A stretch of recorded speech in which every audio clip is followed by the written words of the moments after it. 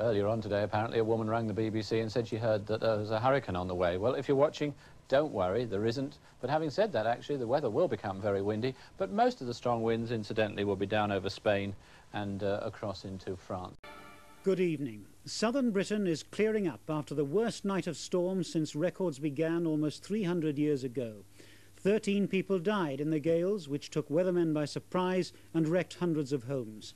Most of those killed were hit by trees and buildings blown down in the early hours of the morning. A crisis meeting of ministers called by the Home Secretary decided the emergency services were coping magnificently. In London, the wind reached 94 miles an hour, with gusts of up to 110 miles an hour in the Channel Islands. The south coast was worst affected. In Kent, 5 people died, 2 of them seamen in Dover Harbour. 2 firemen died at Highcliffe in Dorset, crushed beneath a falling tree after answering an emergency call. And at Hastings in Sussex, a man was killed by a beach hut being blown along the seafront. Elsewhere, another 5 people died in a storm first predicted last Sunday, but greatly underestimated by the experts. At noon on Wednesday, the weather system in the mid-Atlantic seems innocuous enough.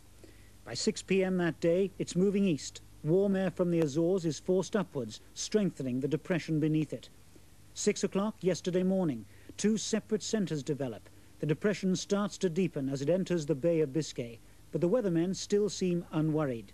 Earlier on today, apparently, a woman rang the BBC and said she heard that there was a hurricane on the way. Well, if you're watching, don't worry, there isn't. But having said that, actually, the weather will become very windy, but most of the strong winds, incidentally, will be down over Spain and across into France. Yesterday lunchtime, the 2 centres begin to merge, making the depression more intense. 6 o'clock last night, the storm gathers strength, forming itself into a spinning top of turbulence. Midnight, the centre of the storm west of the Channel Islands, the weathermen predicting Britain would miss the worst. But the storms wreaked havoc across the country. The emergency services said they had little or no warning. Many roads and rail lines were blocked by fallen trees. Tonight, about 1 million people are still without electricity. The storm is now approaching the Arctic Circle, but it's left behind a trail of destruction. There's not been a storm like this in the south coast counties for as long as anyone can remember. Certainly the scale of the devastation hasn't been experienced since the Second World War. Houses and blocks of flats had their roofs torn away. People were rescued by firemen from buildings in danger of collapse. 2 firemen were killed answering an emergency call in Dorset when a tree fell on their cab. 2 Sussex policemen were lucky to escape when their patrol car was hit by a falling tree. This pile of flotsam is all that's left of the famous Shanklin Pier on the Isle of Wight. It had withstood Channel storms for nearly a century, but last night gave up the struggle. It's the end of the pier. The owners say it wasn't insured and nobody could possibly afford to replace it. All along the south coast, there's been wholesale damage to yachts and boatyards. The hurricane-force winds which lashed the capital in the early hours of the morning were the worst ever recorded, up to 107 miles an hour. The West End took a battering. Some department stores had their shop fronts blown out. By dawn, the winds had died down, but the damage remained. Many roads were blocked by fallen trees. Commuters were advised to stay at home. Those who didn't had to find their own way around or through obstacles. The London Fire Brigade was inundated with a record number of emergency calls. In North London, firemen rescued a woman after a chimney collapsed. She fell through every floor of the 3-storey house, but wasn't seriously hurt. Large areas of London and the southeast had power cuts. Overhead, electricity lines were blown down, forcing generating stations to be switched out of the national grid to prevent an overload. The power failures and the fact that so few city workers made it to work meant that there were almost no deals struck on either the stock exchange or the money markets. Most dealers took the opportunity to go for an early and a long lunch. Down in the Thames estuary, a crane was blown onto its side at the port of Sheerness. Troops were called in to help clear up at a devastated caravan site on the south coast. a sealing ferry was blown aground near Folkestone. All 20 members of the crew are safe. There were no passengers on board. And further along the south coast, a graphic example of the power of the storm. A Sussex woodland, flattened by the wind. At the Suffolk port of Felixstowe, the tanker, the Silver Falcon, was torn from its berth in a Force 11 gale, swept out into the harbour after first smashing into a jetty. The docks were evacuated in case of an explosion. Eventually, a tug was able to tow the tanker into Ipswich. At Harwich, the Home Office detention ship, the ferry Earl William, was also out of control in the Stour estuary. Tamil refugees on board had a frightening time as the ship temporarily ran aground before finding a firm anchorage. At Jaywick, 100 caravans were wrecked. Campers were evacuated to a nearby school, damage put at more than £250,000. The camp's amusement arcade reduced to a pile of rubble. On the main roads this morning, drivers weaved their way around fallen trees. A number of lorry drivers were taken to hospital, and a motorist died in an accident at King's Lynn at the height of the gales.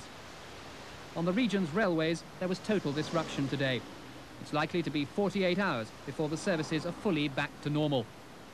Tonight, the winds, still strong, are slackening, and the clear-up operation is getting into its stride. Already, insurance companies are being contacted by thousands of people wanting to make claims. But it looks as if local councils, rather than the government, will foot the bill for clearing up the debris. Throughout the day, council workmen across the south have been struggling to bring order back to normally peaceful suburban streets. Trees had toppled in all directions, smashing roofs, chimneys and windows. The London Borough of Ealing alone dealt with 600 calls from people whose homes or cars had been struck. The job of clearing up will take time and seriously drain council resources. It's going to take weeks and weeks and weeks to recover from this. It's going to take an enormous amount of effort and an enormous amount of money, and I hope that we can look to the government to support us in this, because the burden on local ratepayers is going to be enormous. The government has yet to commit itself. But for victims of the gales, the immediate worry is who pays. Storm damage to property is covered by most household policies, but there's no cover for third parties. Say if your chimney pot damages your neighbour's property, which isn't insured. And damage to fences and gates is rarely included. Insurance loss adjusters are already dealing with a stream of claims, and they say people can press ahead with repairs before the work gets authorised. If they can get hold of a builder, all well and good. Builders are going to be very busy in the next week or so they should do what they can to protect the roof, sheet it, put polythene bags in the loft, obviously take down anything that's dangerous and hanging.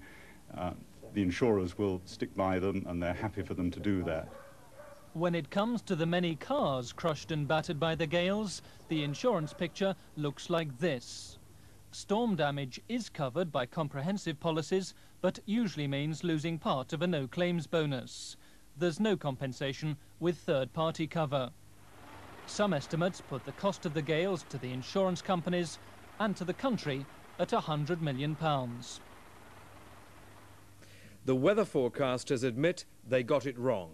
They'd warned of a depression approaching, but they had no idea of its strength or direction. This morning, people woke up to devastation and forecasts like this one in the Daily Telegraph. It said the weather would have an unsettled autumnal look.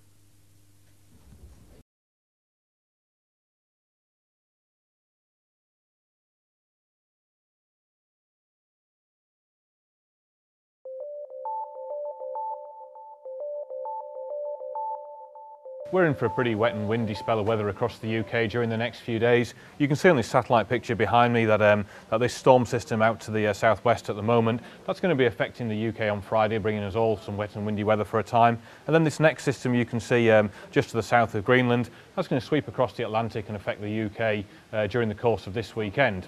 Looking a little bit further ahead, it looks like the start of next week is going to be pretty stormy as well for at least some parts of the UK. This is a map of the United States, and what we can see here is one area of weather kind of near the Great Lakes, and this area of weather here is going to merge with this area of weather over the Caribbean and Florida to form a pretty powerful storm which is going to charge across the Atlantic during the course of the weekend and affect the UK early on Monday. So thinking about Monday's weather then, we've got this area of cloud you can see across Florida and the Caribbean. It's going to merge with the cloud and weather system you can see here near the Great Lakes, and that will give us this kind of surface pressure pattern by early Saturday with a new depression just to the south of Newfoundland. And this brightly coloured zone here, that's a jet stream.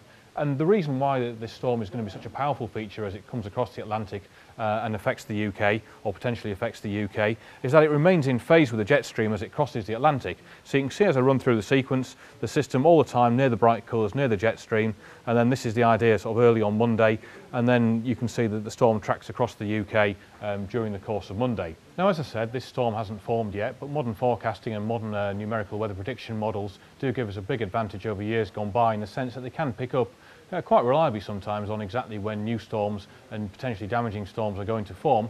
And in this instance, that allows us to have more of a heads up about when severe weather could affect the UK. So although at the moment there's quite a lot of uncertainty regarding the track and the timing of this storm, we are reasonably confident that a spell of pretty wet and windy weather is going to affect the UK during the start of next week. Warnings are going to be issued during the course of today for some parts of the country. The thing to expect is that on the southern flank of the depression, that's where the strongest winds are going to be, and the heaviest rain will more likely be on the northern and eastern flank of the depression as it affects the country on Monday. Still a little bit of uncertainty regarding the track and timing, but our best advice is to keep up to date with our website for the latest warnings through the next 2 or 3 days.